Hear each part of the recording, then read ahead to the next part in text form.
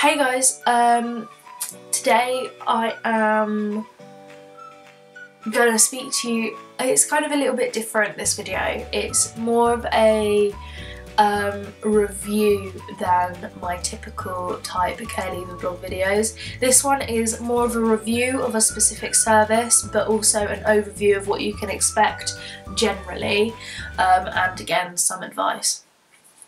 So this is a video about housing benefit, and it has been affecting me recently but might not ever affect you as a care leaver. It might not be a problem, but for me it has been a massive issue. So as you may or may not know, as a care leaver you can do something called a staying put scheme, which is definitely implemented within Hampshire Children's Services, Hampshire County Council. If you're under that local authority, once you're 18 you can do the staying put scheme, which I may have talked about before, and that is where you can stay with your former foster carer at that point, but because you're there, local authority is no longer paying them for you to be there, you have to find a new way to pay to live there. And the staying put scheme basically is a way of helping you to claim the benefits needed to pay your carer to continue to live there.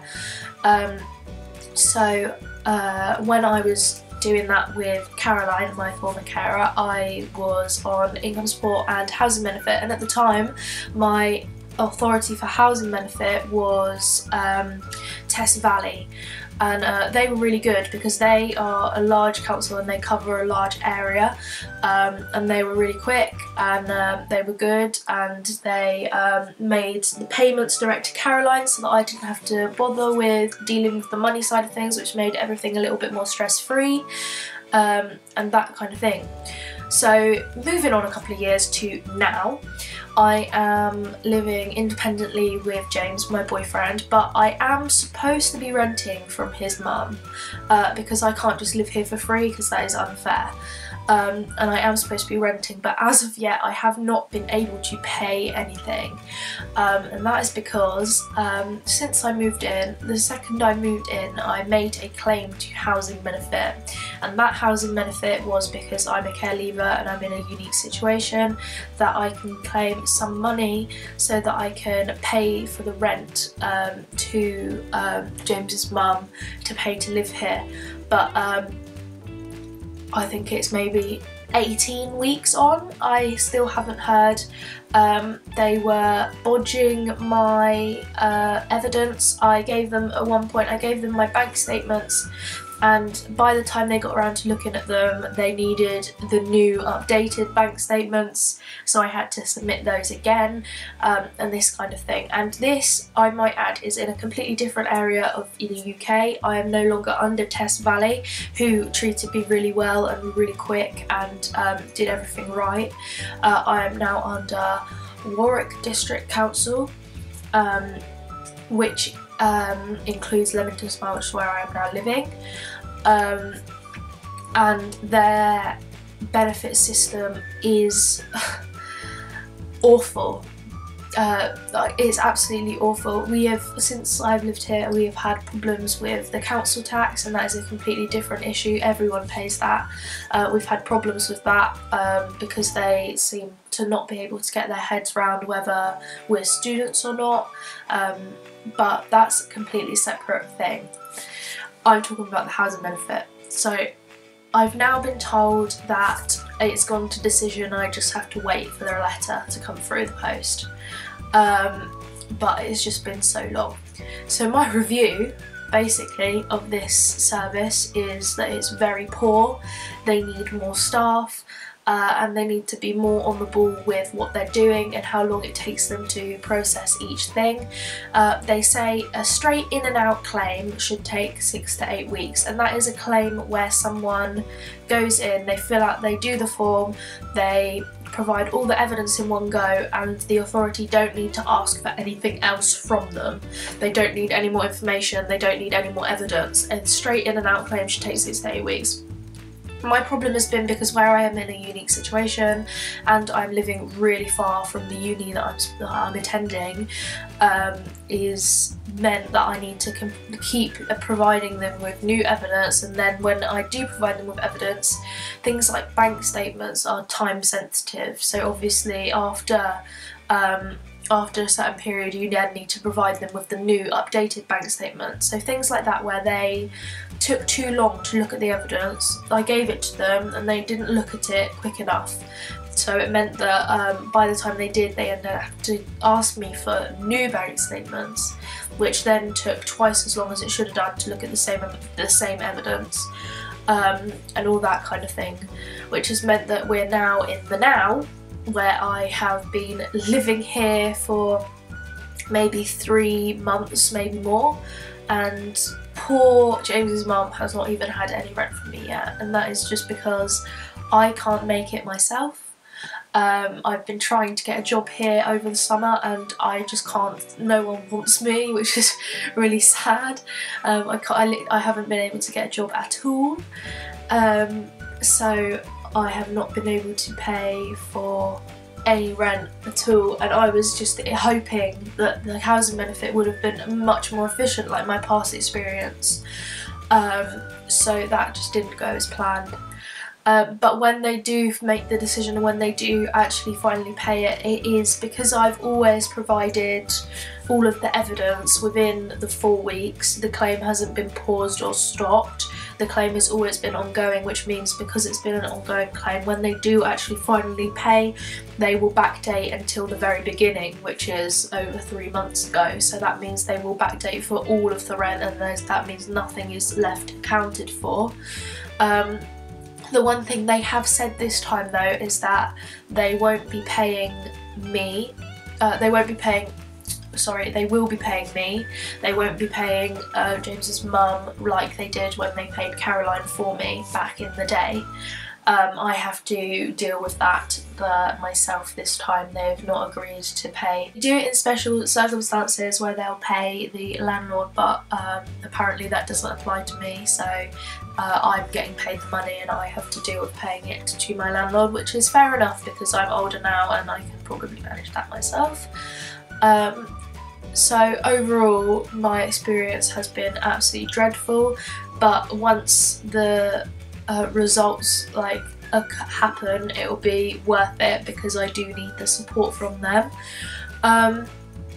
So as for general advice, really, a lot of you may not even experience this kind of bad service. Obviously, I'm generally speaking to Hampshire local authority kids and young people in care because that's where I come from, so I can only speak from my experience with that local authority. But so a lot of you, if you remain in the Hampshire area, you will experience a good service because the Test Valley are good and Eastleigh were kind of okay but are good as well, so you won't have to experience this. I've kind of concluded the reason that I'm experiencing this is because the area I'm living in is a very nice area and generally people who live here are well off, which means that they don't seem to focus their task force on the housing benefit department of their council, because really I don't think that many people, especially not people in my situation, young people, are claiming. And I think that's why I've had such a difficult time with it, because one, they haven't seen this kind of thing before, so they don't really know what to do, or two, they just don't have enough task force on it to get it done quicker.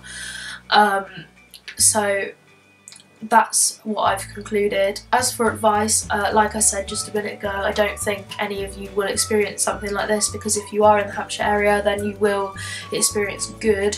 If you're not in the Hampshire area, or if you're not even in this country, I don't really know what to say to you really. If you're around where I am, if you're living in quite a well-off area and you're trying to claim benefits, I would expect it to take, I would, if I were you, just expect it to take longer than normal. Be patient, because it might be a little bit more difficult. the one thing that from my experience I can advise is, if you live close to the council, which I do, the council offices are in Leamington Spa, like I can walk there quite easily if I want to, don't email and don't phone them up. Every time you need to get something done, go in and speak to a person face to face, because it is so much harder to ignore a person or disregard what they're doing or trying to say if they are right there in front of you making you do something. That's from their point of view. If I'm sat there in front of them kind of saying, I need you to do this, I need this from you, they'll have to do it because I'm there. But if you phone them and ask them, they'll say, oh yeah, I'll make sure that that's done, and then they hang up the phone and it never happens, and you ring again and they say, oh yeah, no, it didn't happen, but we'll make sure that it's done. What needs to happen is you need to go in there and chase them up yourself, physically in person, because they can't ignore you then. And that's what I've been doing this whole time, because obviously where I live so close and they're taking so long, I've just been going in. I got back from holiday and I expected, because before I went on holiday I was told that I would get a letter soon because it had gone to decision and it shouldn't take any more than a week. I went on holiday for a week and I got back and I expected a letter, but I didn't have one. So you may have noticed that my hairstyle is different. That is because I was just running through the video and about to edit the video when I noticed that it cuts off. Just while I'm speaking, just before the end. So what I was saying was that they were telling me how it should be done by the Wednesday, and I just responded that, well, if it's not, I'll be back here. And he said, oh, that is okay. And I'm assuming he only said it's okay because he was assuming that he wouldn't have to see my face again. But with all of my current experience with them, I am totally non-believing that I'll have an answer by Wednesday and that I will have to go and chase them up again. So as for advice, really I can only say is just keep on it and keep putting pressure on to get the answers you're looking for, and just make sure that when you're chasing it up, go in person as much as that is possible, if it is possible, just because that's the easiest way to actually get the results from people, because they can't ignore you if you're there in person. So hopefully this helped you, young people, care leavers, that kind of thing. Hopefully it was helpful for everyone, no matter where you are, but obviously I can only speak from my experience because I resonate from Hampshire and that local authority. So if your area or your experience has different protocols, is completely different, then I unfortunately can't help you. I can only give general advice. So if you liked this video, please give it a thumbs up and share it with anyone else you think that it might benefit. If you didn't like the video, don't be afraid to dislike it, which I'm sure most of you won't be. And if you have experiences with councils and benefit systems and that kind of thing, feel free to share your experience down below in the comments so that I can see what your experiences are like, whether they're bad, good or ugly like mine. And I will see you next time. Goodbye.